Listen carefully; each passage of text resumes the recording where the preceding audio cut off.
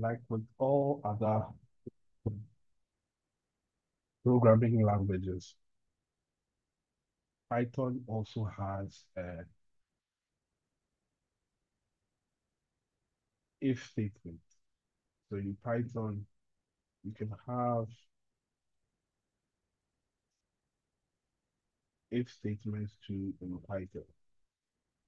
You can have loops in Python, and then we have functions in Python. In Python, an if statement or a conditional statement are statements used to make decisions based on certain conditions. It is very important to realize that we only make a decision if a particular condition is met.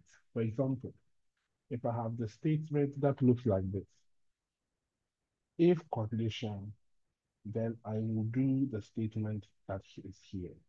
The condition here is very important for us to realize it is a, an expression that we evaluate to either give us a true or a false as an answer. That means that if I have a particular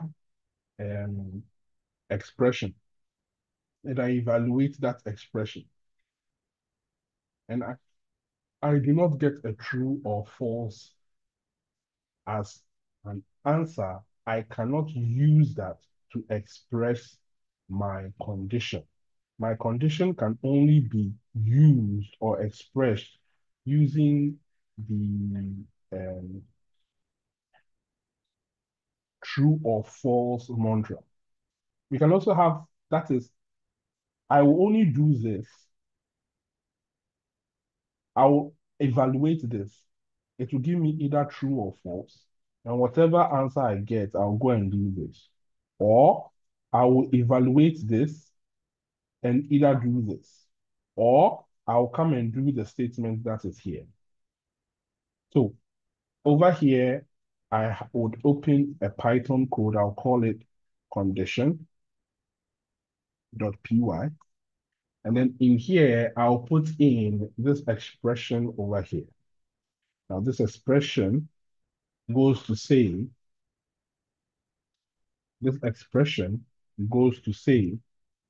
let me make it bigger so that it is seeable.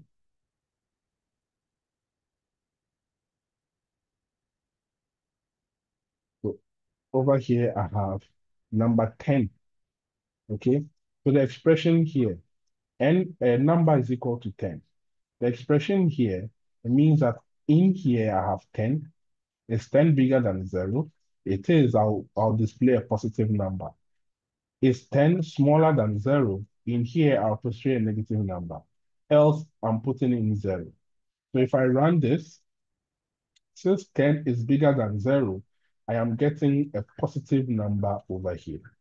Now, if n is smaller than 0, then I will get a negative number showing for me. So for example, if n is negative 10, then it means I'm getting a negative number. Why didn't the code run here? Why did it come and run here? Because the expression here would evaluate. Is negative 10 bigger than 0? The answer is no. So this expression will evaluate to what? False. Over here, is negative 10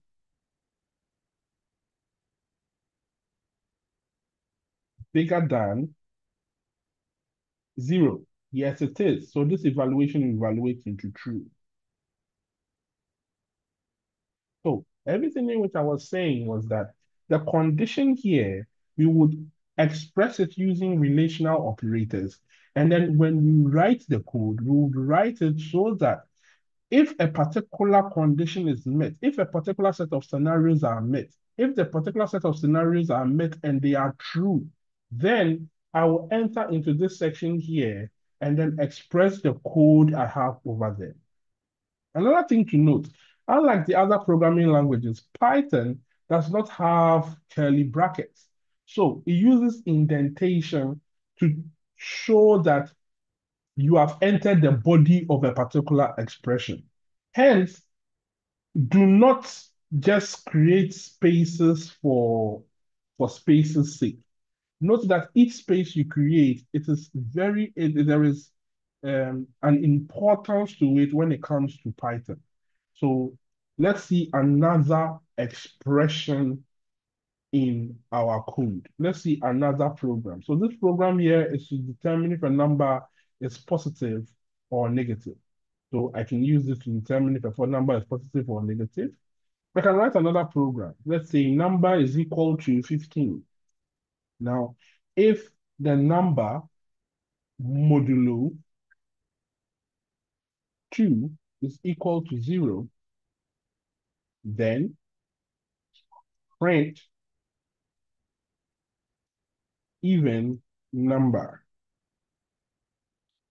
Else, print odd number. So this program here will allow me to evaluate my expression and determine if a number is even or odd. For example, if I run this application here, I'll tell me that the number is odd. Of course, 15 is odd. But if I change this to 10, then it will tell me that it is what? Even. Again, this expression will be evaluated. Here, modulus is there for reminder. So what is the reminder if 10 is here? What is the reminder if you divide 10 by 2? The answer is 0. Hence, you would enter here. So this entire expression would express and give you a what? A true. Now, on the other way around, where I had 15, if I write this expression here, here would be 15. 15 modulus 2 would give you 1. That means this expression here would evaluate to give you a false. If this is a false, then it means over here would be the code that would run and give you a true. So that is how you use, or that is how we express values using the if statement. And here we have the if what will happen, and if it is not so, if it is false, then we have a fallback to fall back on and then rely on that. Also, indentation is essential in Python. Each code under an if statement is indented to show that this code is a block under the if statement. Hence, this is how we used to show body or the code is under it or it belongs to this half of the code. So again, don't just leave indentation in your code when it comes to Python. It's not like C++ where you have curly brackets to show the body. It's Python, there are no curly brackets to show any body. What is a loop?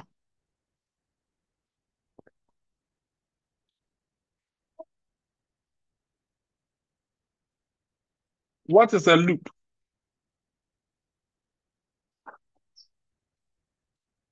Now, a loop allows you to repeat a particular code over and over and over again. If I have code that I want to do again, if I have a scenario, if I have a piece of, if I have an action, if I have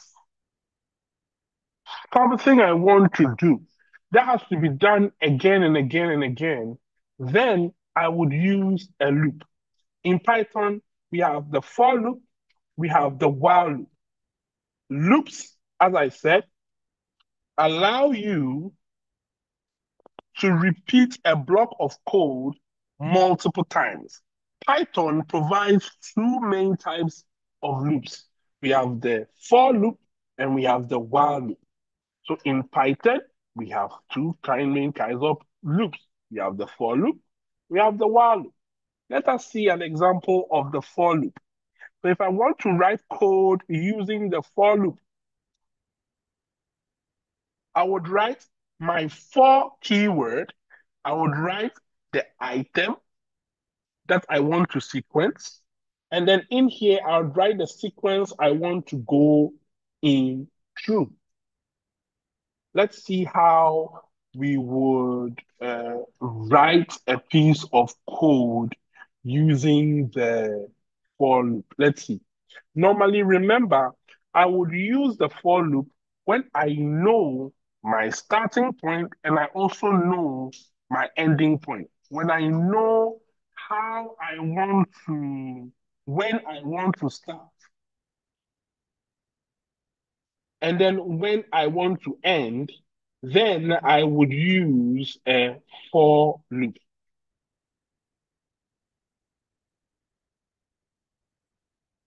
Then I would utilize a for loop. So let's utilize the for loop. In here, I have a particular sequence I want to run.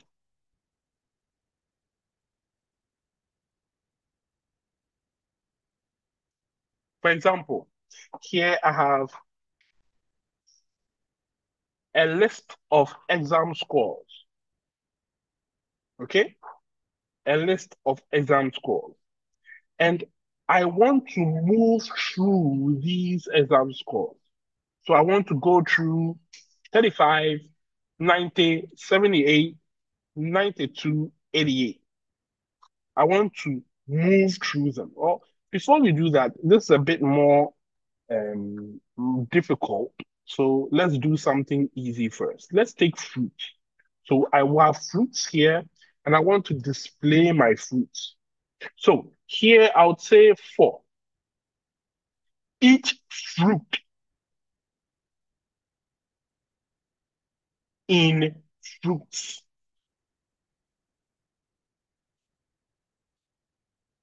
Okay, do the following. That is print fruit.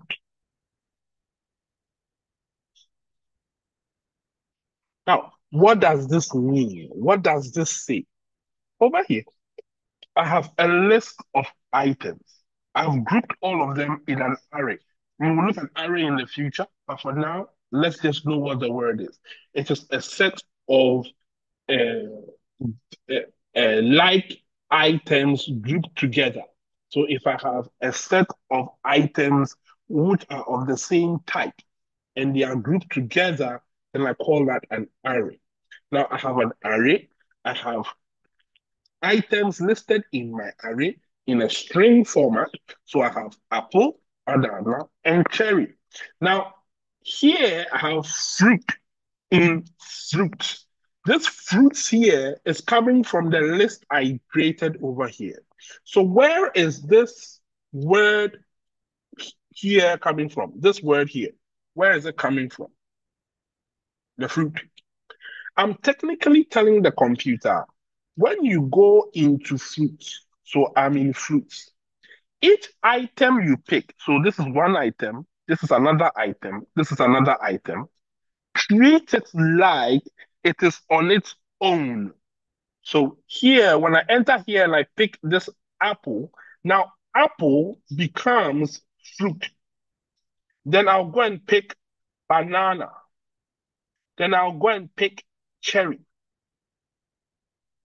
So I am using the word fruit to, to signify a single item that I have picked in the group in which I have. So for each item I pick in the group, I am singling it out and giving it the name fruit. So what this piece of code will do, it is to go through my list, move from one item to the other to the next item, and when it gets to the end where there is nothing more to be gotten, then the program will stop. Let us note this again. If I run this code here, you would see I have apple, I have banana, I have cherry. So I am displaying the fruits one after the other. I am picking them. So it will go into the fruits. In this case, the fruits could be any word. It's just the word we gave the list. And then since each item in fruit is a fruit, I am picking each item one after the other, and I'm just displaying it over here. I can also use it with the word range. So for example, here I can write for I in range 5,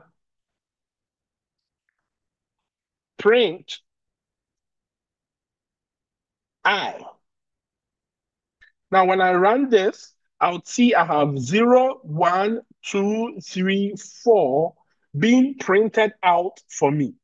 Note that the range starts from 0 and ends at one number before the number in which you specified. So in this case, if I wanted to get to 5, then I'll put in here 6. Then it means when I run this program now, I'll get 0, 1, 2, 3, 4, 5, and 6 as part of the items in which I have.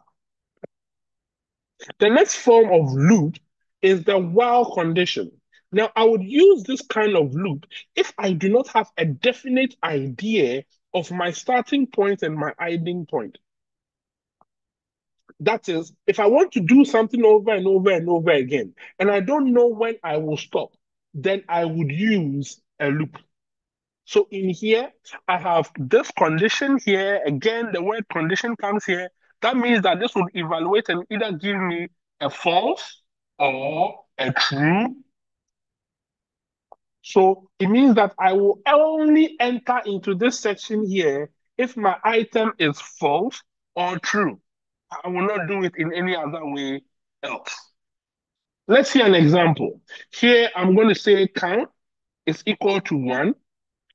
Now, while count is less than or equal to 5, semicolon, print into bracket count. Then I'm going to say count plus or is equal to count plus 1. Remember, me writing count is equal to count plus 1 is the same as me writing count plus is equal to what? 1. So instead of me writing all of this, I would remove it, and then rather I would write this. Remember, they are the same thing. So I can say count plus equal to 1, which means count is equal to count plus what? 1. Now, again, the indentation shows that this print and this count are all under the while statement. The count in programming is what we call the counter. It is there to regulate the condition over here. Because if I don't bring this count, then my loop will never stop because every single time count will be equal to 1. When the program starts, count is 1. When it enters here and comes back, count will be 1. But because of this counter here, it means that count can increase every time in which I enter the loop. Hence, it will get to a point whereby count will be greater than 5 and will stop. Let us see how this thing works. When I click here, I can see I have 1, 2, 3, 4, 5 being shown to me. That is initially count as 1. Then it will enter here, print count, which will print me 1. Then it will come here and increase the count by 1. Once it does that, count is now 2. So I'll go and check here. Is 2 less than 5? Then I'll come and print out what? 2. Then I'll come and check here again to 3. Then I'll check here, is 3 less than 5? It is. So I'll come here, print out 3. I'll do that till I get to 5. 5 is less than or equal to 5. So I'll print that. Then I'll increase it to 6. Is 6 less than or equal to 5? No, it is not. Hence, this expression here has become false. Hence, I can't do this whole thing here anymore.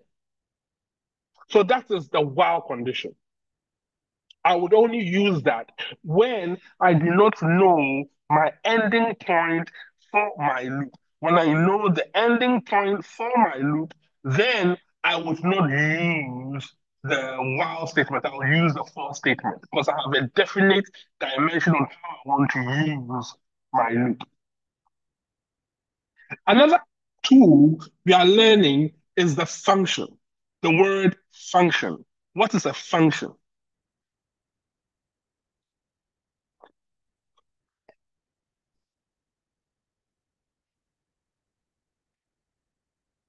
Functions allow you to write a piece of code that you would utilize again.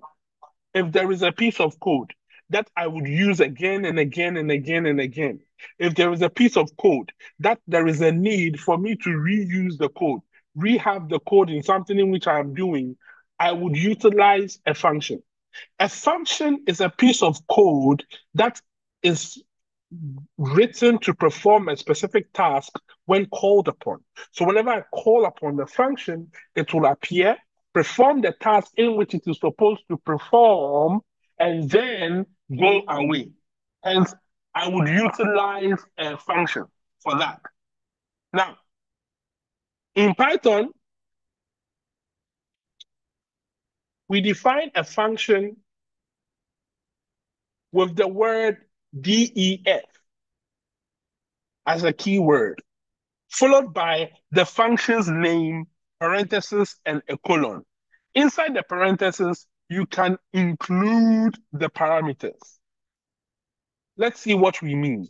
Now, what I mean is if you want to create a function in Python, you have the keyword function, you have the name of the function, then in here you have your braces or your parameters. I don't know what way to call it, or your brackets if you want to call it that. And then you have the parameters in here.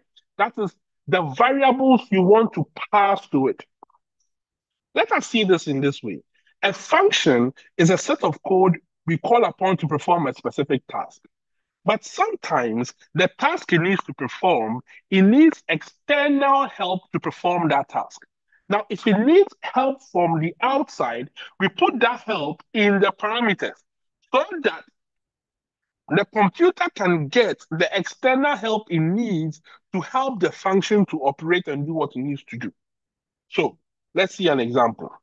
Here I have a function that would greet someone and say hello world. Here I have defined the function. Here I have the def keyword. I have the name of the function as greet, and I have my parameters. And in this case, I am not passing any information to the outside world. Okay. From the outside world to the function. Okay, that's fine. Here, I just want to print out hello. That hello world. That means every time in which I call upon the function by writing the function name and the signature, which is by writing the signature of the function, which is the name and the parameters together form the signature. Each time in which I call upon the function by writing the signature, it means that this would be what? Printed. Again, a function allows us to perform actions over and over again because it helps with code reuse. If there is an action in code I will do over and over again, I will always go and put it in a function. In programming, if there's something we call an action, if there's an action I want to perform, if there's something I want to do, then I am doing it with a function because a function is a set of code to perform a specific task. Hence, I am doing an action. So here, when I call on greet, the action which will be performed is what? Hello world. And you can see hello world appearing twice because I called on it what? Twice. Now, I can want to greet a person. So if I want to greet a person, then I must know the person's name.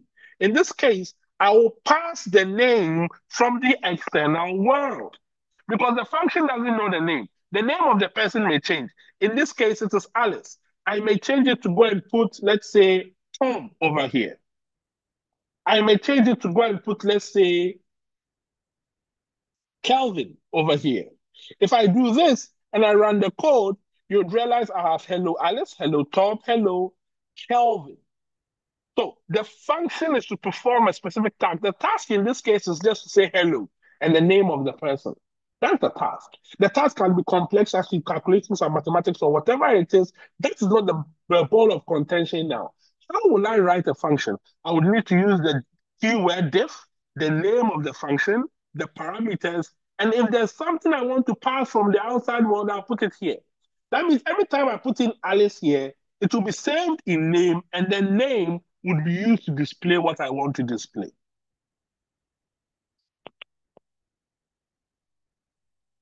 Perfect. Now, there are certain times in which a particular function would want to return a value. That is, after the function does this task, it wants to save a value onto itself. It wants to maintain a value after it has done what it needs to do. So in a case like that, then I'll put in a return type. So here I have parameters A, B. So you can see that I have put 5, 3 here. That means the 5 goes to A and the 3 goes to B. A plus B. And that means that whenever I call on add, what is saved is the answer of A plus B. So I can say add is equal to result. And that makes sense because I'm saying when it is done doing what I called it to do, it will save something onto itself. So I can go and collect what it has what? Saved. Remember, if you don't bring a return type here, you cannot save anything onto itself. Hence, you can't utilize it like that. So, okay. So now when I run this code, you realize that what will be printed for me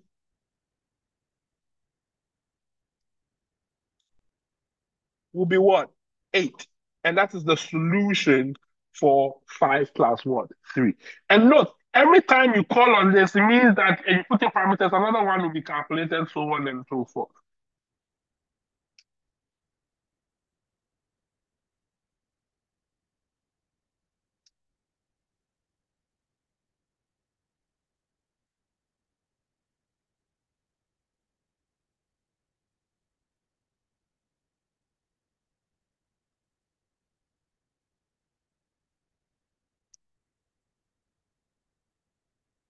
So let's see some examples.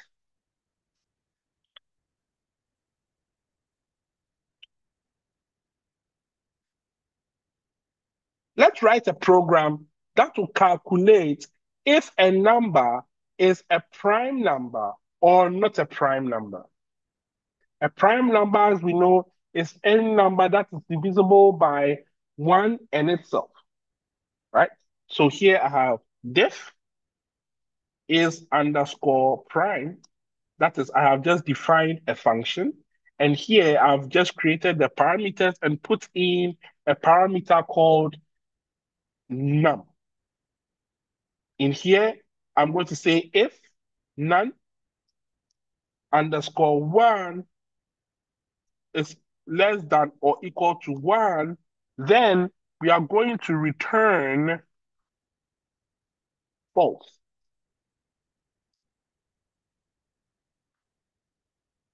Now, what does this statement mean?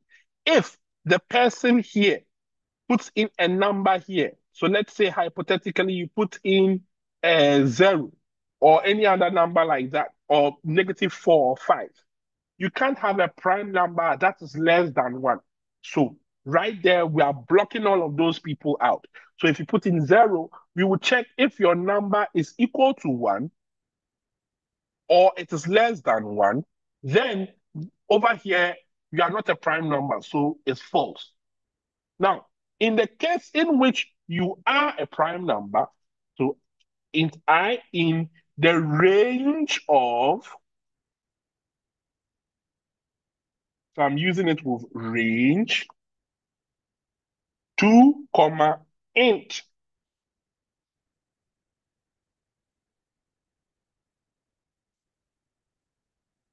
Into bracket num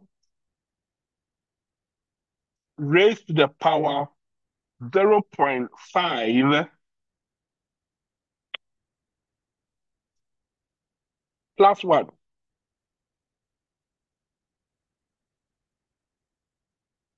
Plus 1. So this is the range I'm looking for.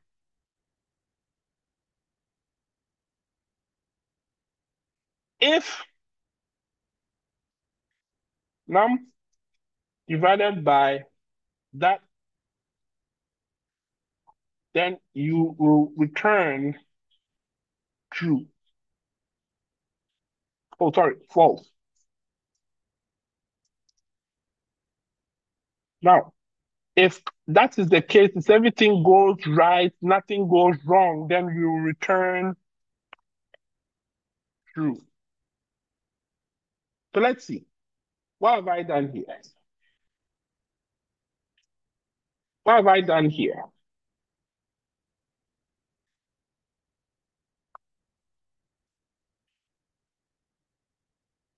I'm saying that create a function. Now it means that every time in which I call upon, let's say I type in here is a function 5. It will tell me if 5 is a prime number or 5 is not a prime number. Now, over here, I have range. The first two in the range is telling me what my starting point is. So it means I am starting from what? 2. Because I can't start from 1 because, every number divided by 1 is that. So that one is taken care of. So I'm starting from 2. Okay, that's fine. Now, this half of it is where I am stopping. So this is where I will stop. So it means I'm doing 2, 3, 4, 5, 6, 7 till I get to whatever computation this will give me, and then I will stop.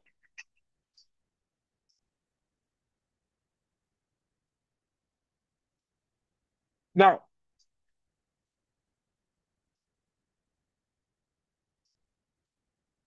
I need to find the square root of the number. So this here would give me the square root of the number. Whatever I get as the square root of the number, I would save it as an integer.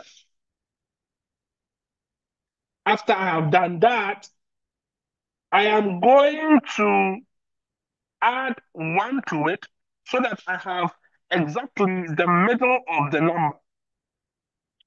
Then I would run through it. So here to have, let's say, I'll have this, I'll have that. So I know my starting point, my ending point, and then I will run through it. If at any point the number here I divide with the number that I have given, and it gives me a remainder of 0, then that thing cannot be a prime number. So I would run through it. So all the numbers here give me no remainder of 0. Each time there'll be remainders, and then I would say true over here.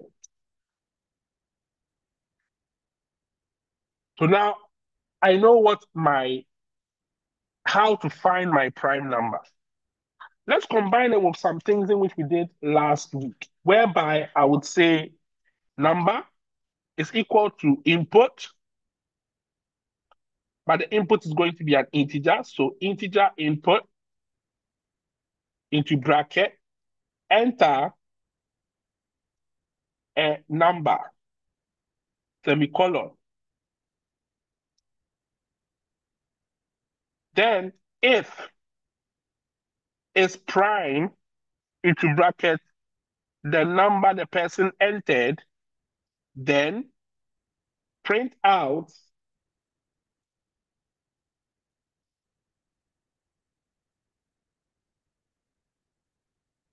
number is a number is a prime number. Else,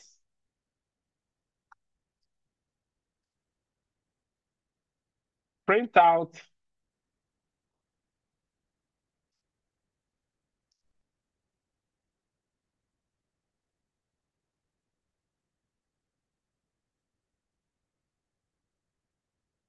number is not a prime number.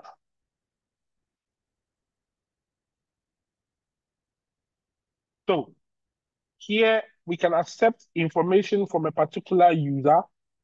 When we accept, note that the expression here will give us true or false, which goes in line with what we are saying, that the condition must evaluate to give us a true or a false. So if here is true, then we'll go here. If it's false, then we'll go here. So if I enter this and I press equal to, it tells me 5 is a what? Prime number. Okay, so we have one question down, I guess.